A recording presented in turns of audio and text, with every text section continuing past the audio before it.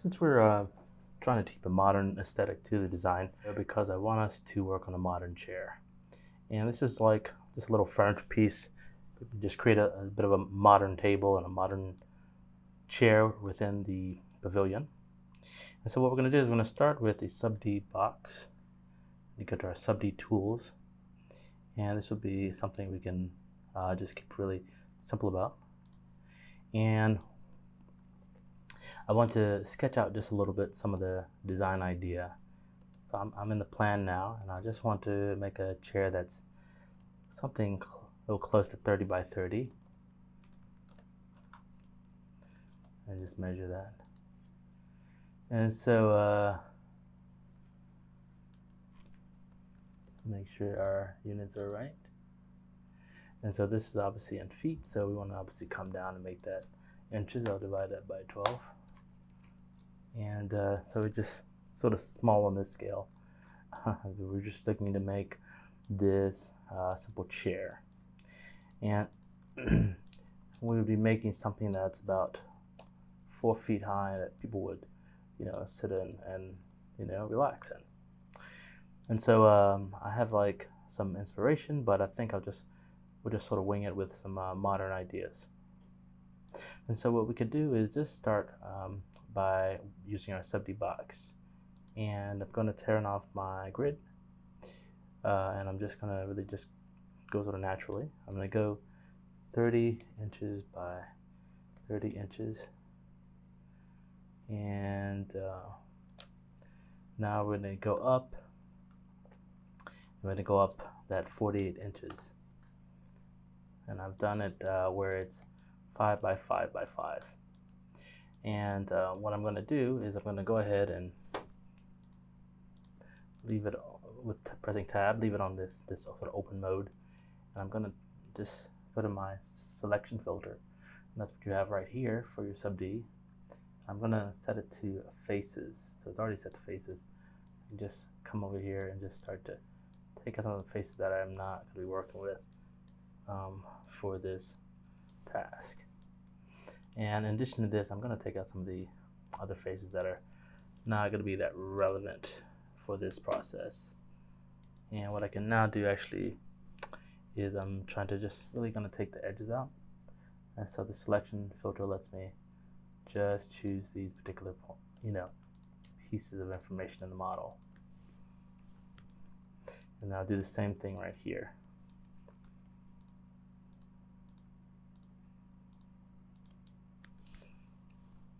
And so this is going to be my base form, and it's a little bit lower, but again, we can work on that. So what I'm going to start even to do is to take out even these edges, because I want to keep it like really, really simple. And so what I'll do is I'll start to edit this a little bit for how the points are going to be working. Essentially, I'm going to rotate this out. I can do that in my right view.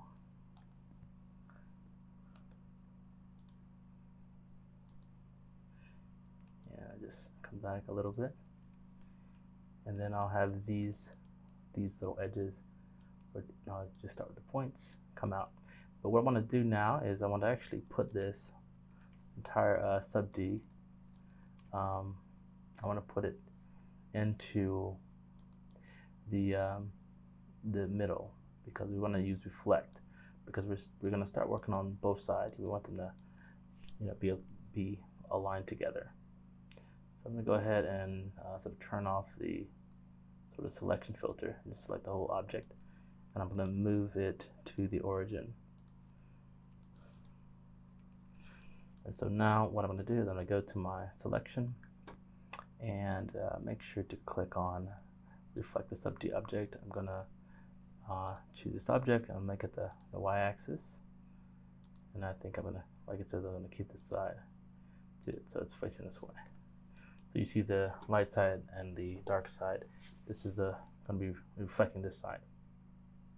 And so I could start to pull out some of these and go back to my selection filter and just start to articulate this chair.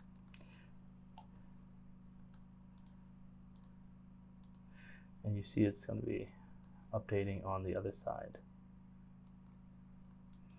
And I can do the same thing for here, for this side, just sort of bring it out a little bit, even sort of move this out a little bit like that. And don't worry about it being flat, we're going to actually be extruding it soon. And then I'm also going to select this edge here, that will be coming out. And just let that one move a little bit. And so now I have sort of this sort of set here, and actually we would probably like a little more aesthetic, and you can of course variate with this to come down a little bit. And so what I'm going to do now is I'm going to, from this object, I'll make sure to offset this SubD object. And we're just doing it real simple right now. I will save the version so we have it saved. Chair model.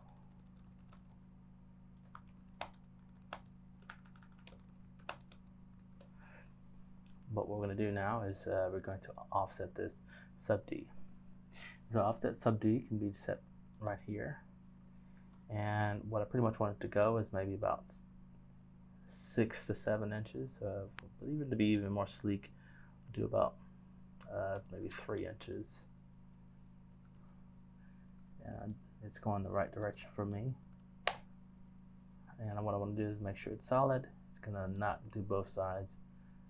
And yeah, I think the rest of that's fine. And so now we have a reflected SubD chair, and I can look at it, how it would look, and you see it sort of being sort of sleek there. That looks really nice. Now, one thing about the crease, however, is that maybe people think the crease is maybe too much. I could go ahead and select all the edges and actually remove the crease. And so we go ahead and remove the crease for everything.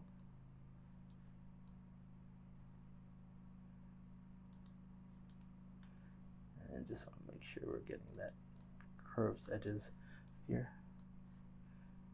And again, remove that crease. Or maybe even we'll just do Control Shift. So we'll for sure make sure we get it all. Selection filter sometimes misses things in that way.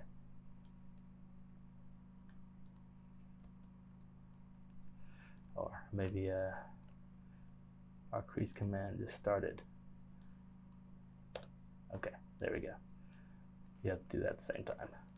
So I can put my sketch geometry away a little bit actually. Change object, or that's my sketch. Put this down. So now we're working on this really simplified feature, and so we can do things that, like if we want to maybe start having the faces come up, and I do like this regular sort of method of moving things, but I thought you'd like to see another method. So I can move anything like this and coming up, and can even be pulling like some of the sides in like this. And if I want to create something like a cushion, I could go ahead and select my area. Like if I had a cushion, that would sort of be just in this area. And again, you don't have to select the other side. It automatically selects that for reflect. And I could go here and I could, and it will automatically push it all up. And we have that little cushion set. And I could just select that middle one. I wanted to maybe do a little depression in. This one could come up. And so we have that nice and smooth feeling right there. And so that's sort of really nice, sort of getting that base form around. And now let's think about how we sort of situate that up. If we're fine with this, I can close my selection filter. And what I'll do is now I can actually go back to my mirror command. And when I click on the mirror, I can go ahead and select this. And now I could actually I could actually click remove existing reflect, and now we have a fully designed. And I'll come up off the floor, and press move to select filter. Move this up, and we're gonna turn on ortho, move it up 18 inches or 18 make sure inches is selected. And now what I want to do is maybe make a cone leg for this. So it's a truncated cone. I can find that in the standard menu. So this would be just a regular surface, and I'll be using the truncated cone. And I make something that's maybe 1 inch diameter at the top. If that's not big enough, maybe I'll do 1.5 inch, and I'll be coming down 18 inches, and it sort of went up, but I'll flip it. And this top one, I want it to be about 0.75 inch radius. Let me just rotate that. I'll even rotate with this. And we actually do want a little bit of a rotation on both axes. I'll turn off the set there a little bit. And what I'm going to do here is make this actually stretch down a little bit so it goes past the plane. And I'm actually going to make a line at sort of 0. So I'm actually going to trim it with this line, and I will cap it. And what I'll do now is I'll just mirror that on this axis here, and I'll take these two and mirror these.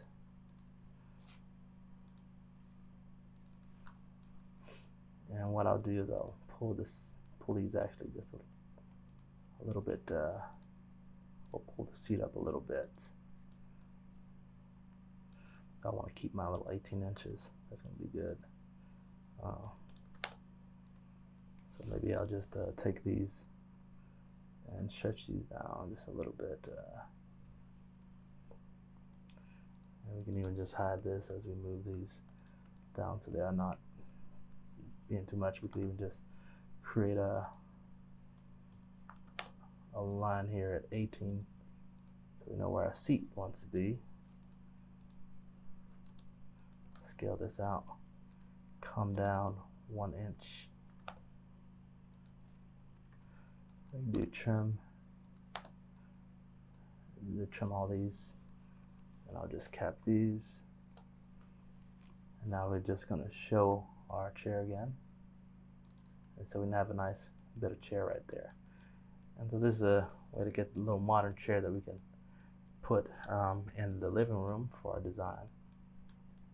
And what I'll do now is I'll go into material layers. I'll just start making furniture layers of sort of legs. Maybe we can use FR for this. And we set this to a layer, and we could set our chair maybe to just a regular FR fabric. And I haven't done anything sort of unique with it, but that'll be fine for just setting that here. So we have our legs and our element tone layer, and what we will just do, we'll save the file, but we'll also select all this, and we'll click on block, or type in block, and we'll just make a base point at 0. It'll be like the front of the chair, and just say this is our modern sofa. And so you could just use any of your model. You could have any sort of arrangement that you like. You press Alt and drag it. You copy it, arrange it out.